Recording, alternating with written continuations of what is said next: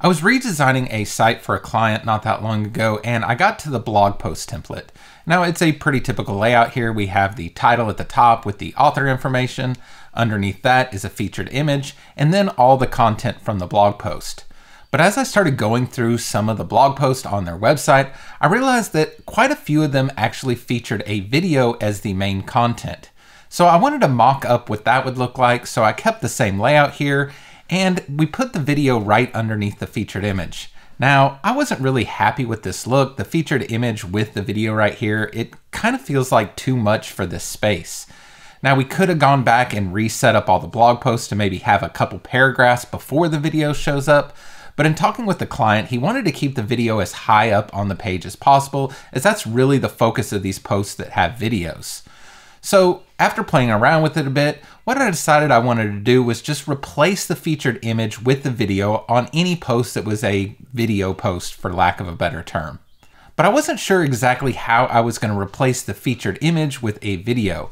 Of course, all these posts need a featured image, even if they're going to have a video, because on the blog page, they're going to see these blog cards with all the featured images across them.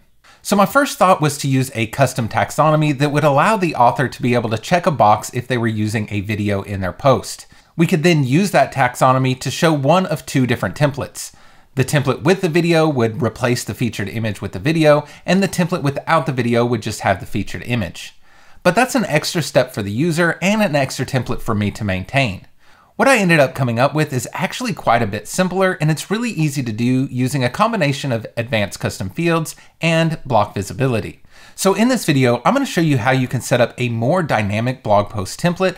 All the user has to do is add a video, and the template will take care of everything. No extra steps required and no extra templates to keep up with. If that sounds interesting to you, then stick around and let's get started. So I've put together a quick little demo site here, and I've just put 2 blog posts in here. So again, we're using a pretty simple template. We have some of the meta information at the top, a title, the date, the featured image, and then all the post content.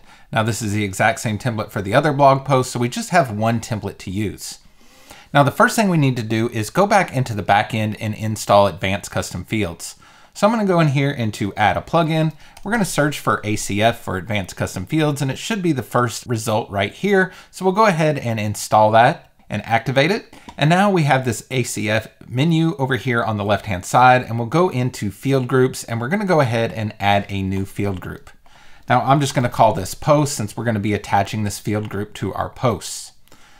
The one field we need in this is just an O-embed file. So I'm going to go ahead and just select O-embed as the field type. And in here, we'll type video embed.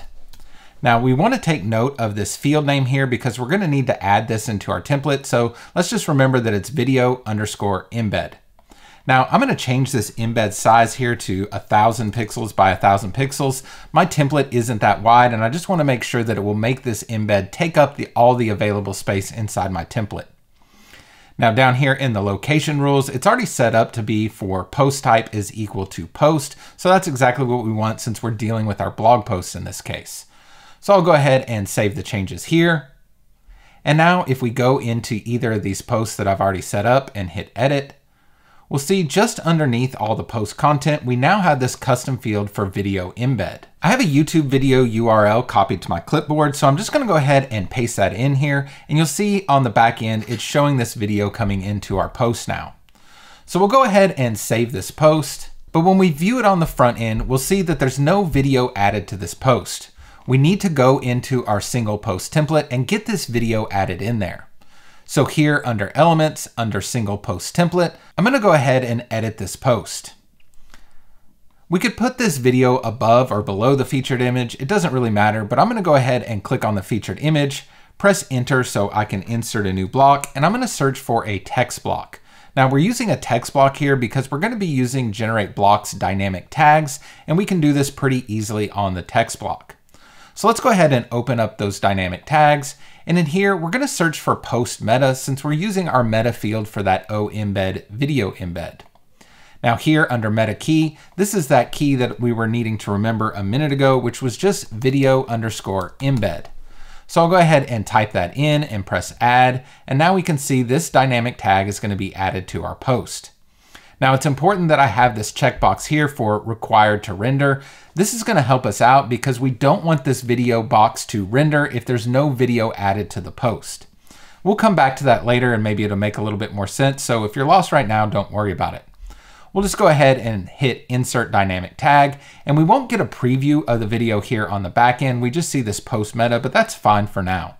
I'm going to go ahead and change this from a paragraph to a div, which is going to help it fit in my template better, and it's not really a paragraph, so I think a div makes more sense here.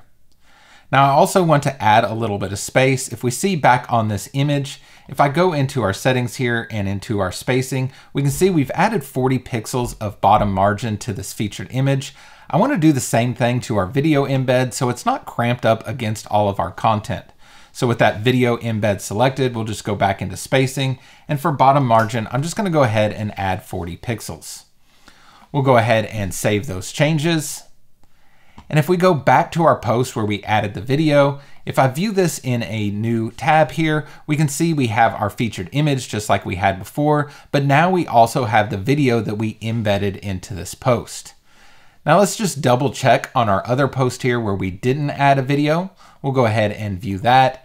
And we can see here we have the featured image, but there's no video loading underneath it because we didn't add a video to this post. And because we kept that checkbox checked when we added that dynamic tag, it's not rendering anything here on the front end. Now, of course, we haven't quite solved our problem because we're back to the issue of having the featured image and the video, and we want just one or the other.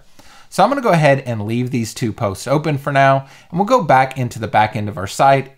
Under plugins, we'll hit add new. And this time we're going to search for block visibility.